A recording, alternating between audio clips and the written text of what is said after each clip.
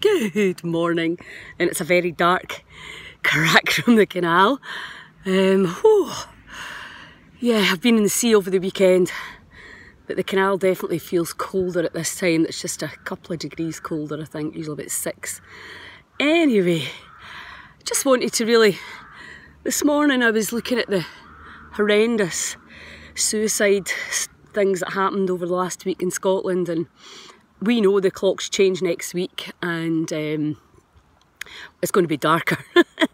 It's going into winter. It's very different from the March lockdowns or shutdowns or whatever you want to call it, where we're all being very, very much restricted in what we can do and who we can see.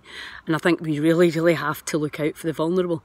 And as somebody, I'm not vulnerable, and this is not a poor me by any stretch of the imagination, but for sure, most of this year I've spent in some kind of grief with my mum and my aunt, and it makes you a lot more sensitive to other people's behaviours and words.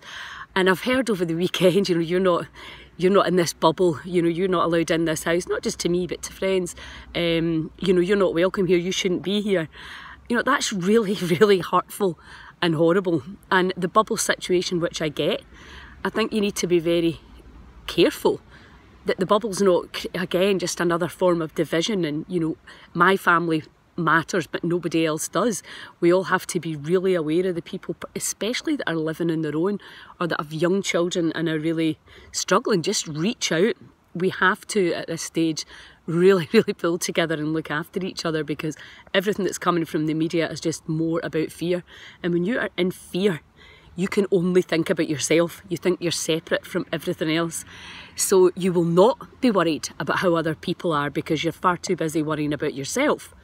And, that's a natural thing when you're in fear. It's a survival state.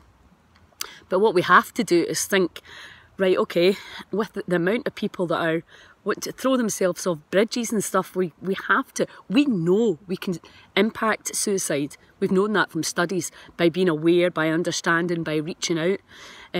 So we all have to take that responsibility on, particularly going into a darker winter where it's much, much harder. Christmas as well and New Year, we know these times.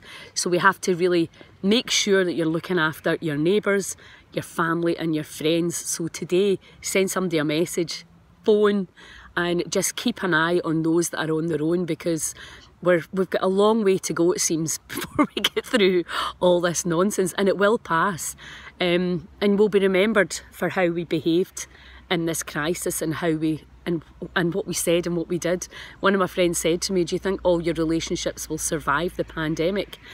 When people have been really mean and nasty and selfish, and I know personally the people that reached out to me after my mum died and hugged me and held me, they're the ones I'll remember. Not the ones that ran across the other side of the road because they didn't want to see you or touch you. And that's just the harsh reality of life.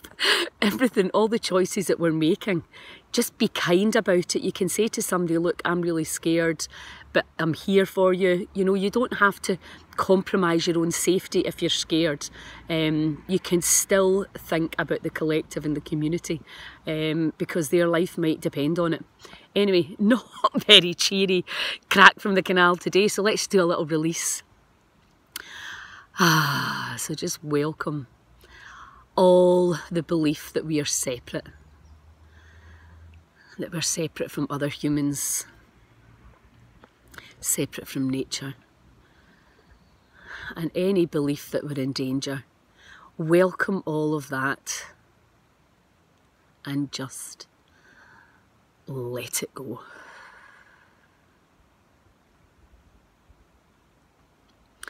And welcome any feeling of sadness, struggle, overwhelm. Welcome it all in and just let it go.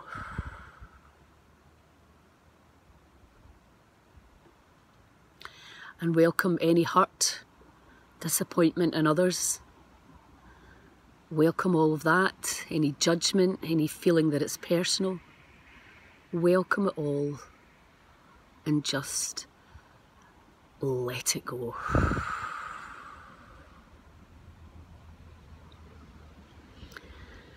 And just say to yourself, I'm releasing all stress, all negative energy that no longer serves me. I allow myself to be at peace. I allow myself to be kind and compassionate. And have a great day, ciao.